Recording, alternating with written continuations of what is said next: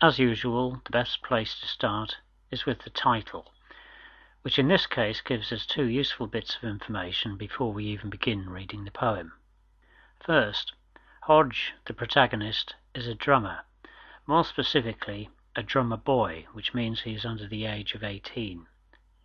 Second, the name Hodge is a derogatory country yokel version for John Smith or John Doe, that is, an anonymous everyman. Hardy really disliked the term, and by actually calling his subject Hodge, that is, giving him a real name, he presents us with both the individual and the everyman. The poem is obviously about war and the waste of war, but it is more than that. It is about the idea of home. Poor drummer Hodge finds himself dead thousands of miles away on a different part of the planet, where everything is completely alien. War, in this poem, not only kills, it dislocates. They throw in drummer Hodge to rest uncoffined, just as found. His landmark is a copy crest that breaks the veldt around, and foreign constellations west each night above his mound. They, who are they? We don't know. It could be Hodge's own troop. It could be the enemy. They are even more anonymous than he is. The fact they are burying him just as found suggests they are unable to give him the benefit of a proper burial, or are doing it in haste. That word, uncoffined, is a typically Hardy-esque use. Often he will change a word by adding an unexpected prefix or suffix. In this case, though, uncoffined had already been employed in earlier centuries.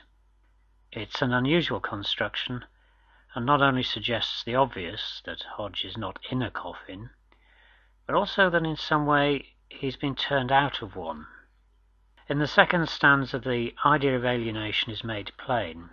Young Hodge, the drummer, never knew, fresh from his Wessex home, the meaning of the broad karoo, the bush, the dusty loam, and why uprose to nightly view strange stars amid the gloam. Hodge is young and fresh. His home is Wessex, not this place. This landscape is strange to him, as are the words used to describe it, the veldt, the karoo, etc. And it's the heavens that are alien as well, a point emphasized in each stanza. As a country boy, Hodge would be used to seeing the full panoply of the stars in the night sky, and would probably be able to identify various constellations. Here in the southern hemisphere, some would appear upside down, others would not be visible at all. And in the final verse comes perhaps the cruelest blow.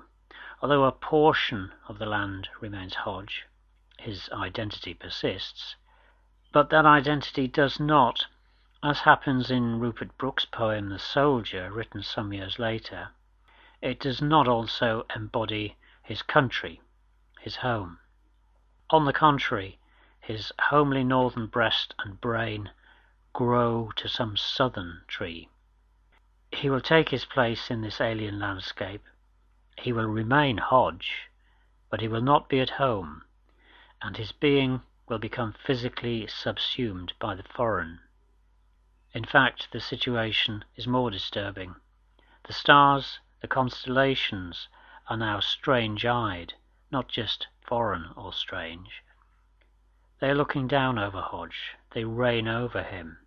He's theirs forever. The universe itself seems to have sided against him. Finally, I'd like to draw attention to part of the structure of the poem. Each stanza is constructed in exactly the same way. The first two lines direct our view to Hodge. The second two lines raise our vision to the wider landscape in which he finds himself. And the last two lines raise our vision even higher, up into the heavens. The construction of the poem, the way it changes our focus, usually without us realizing it, contributes to the pathos of Hodge's situation.